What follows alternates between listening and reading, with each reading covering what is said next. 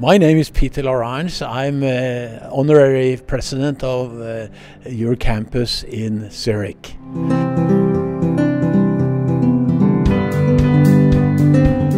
We have a number of so-called study trips where senior executives as well as master students from Shanghai and the rest of China come to Zurich, and they visit various leading companies in Switzerland and Germany and listen to their leaders and have frank exchanges. And my feedback so far is that this has been very effective already.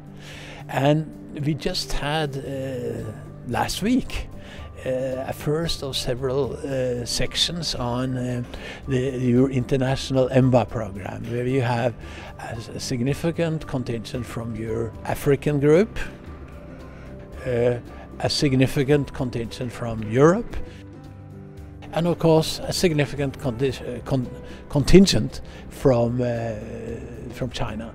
You could say a third for approximate reason. And it's very interesting to see how much richer the learning process becomes when you have that globality in the class. You know, as we know, we are not talking about, should we say, basic knowledge with basic answers anymore, but much more a question of how can we understand cutting-edge dilemmas. And here you need that international thing. The third issue I want to bring up has to do with the senior executive group, senior executive programs. They are now going to spend more time in the Zurich campus. We haven't had those classes yet, but I'm very, should we say, optimistic.